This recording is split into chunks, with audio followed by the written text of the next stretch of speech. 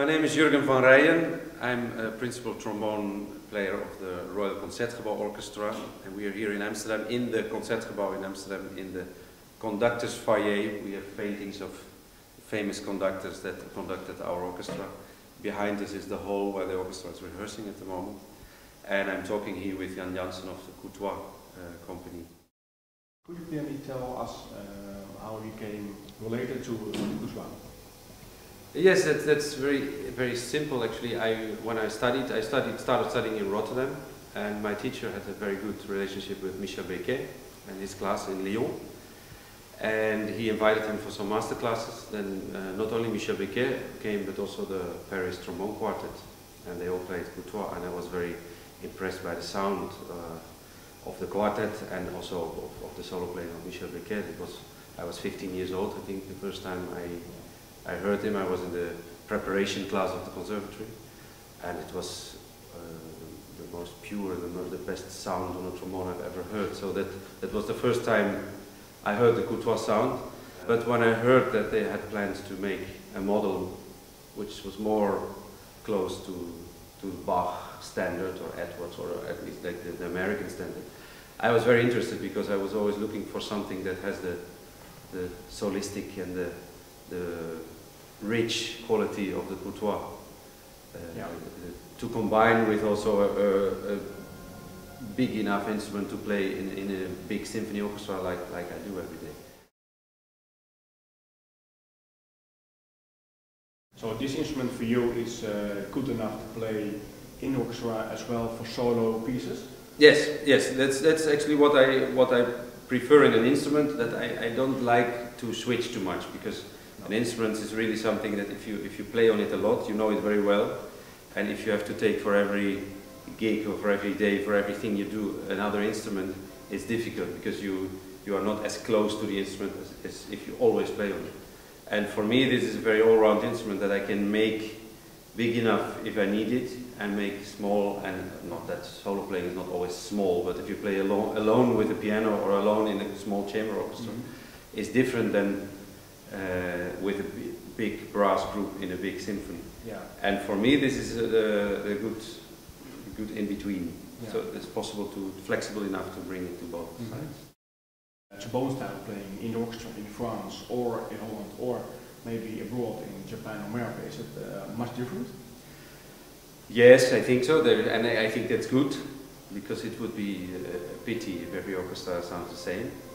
It's very interesting that in different places, and the different sounds of orchestras are not always especially because of the country, but it's a combination of factors: the city where the orchestra is, the conductors that have been there, the hall where the orchestra plays every day. So in every orchestra there's a little bit different style of playing. In Germany, that's with the German composers. Of course, they both play, German orchestras play French music and French, but the identity is coming from their big famous composers. Here we don't have that. We have the orchestra had a really strong relationship with Strauss and Mahler, who came to conduct the orchestra, who formed a little bit also so in that way we are a sort of German orchestra, but there was always also a lot of French influence. So I think our orchestra is a bit in between. You try to play every music like it should be in the country where it comes from. I like very much to do all possibilities of the trombone. So I love to play in a great orchestra like this. It's fantastic. It's my main job. But the time that's left, I like to do solo playing, and I like to play in ensembles. And one of the main ensembles I play in and I help organize is the New Trombone Collective. We organize our own festival in Rotterdam, the Slide Factory, every 2 years. We record CDs, DVDs. We have always special projects, things that we will not do in our normal professional life, but that we really save for the special projects with the Trombone Collective. Yeah. I do a lot of master classes all over the world, and I think it's called International Visiting Professor in the Royal Academy of Music in London, where I go 3 times a year to do a master class, like more regular. I'm going to record in the next few years 2 new solo CDs, one on Baroque music, on original instruments. I did already one CD, it's called Sekbet, and I want to make like a next one. And another CD I want to make is with solistic chamber music, so it's more modern trombone, and many new pieces written for me for trombone and a combination of a few other instruments.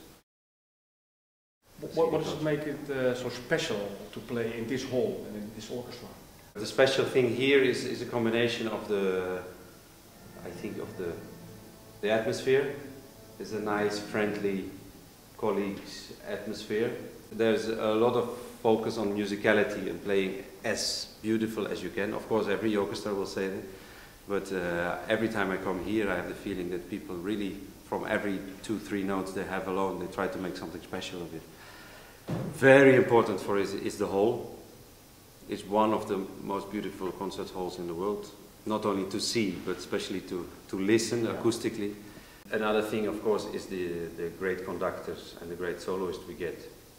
Yeah. I mean, we work to work with Maris Janssons or Haitink or Hanoncourt or Mehta or these kind of conductors. This is the best and most interesting people in the world.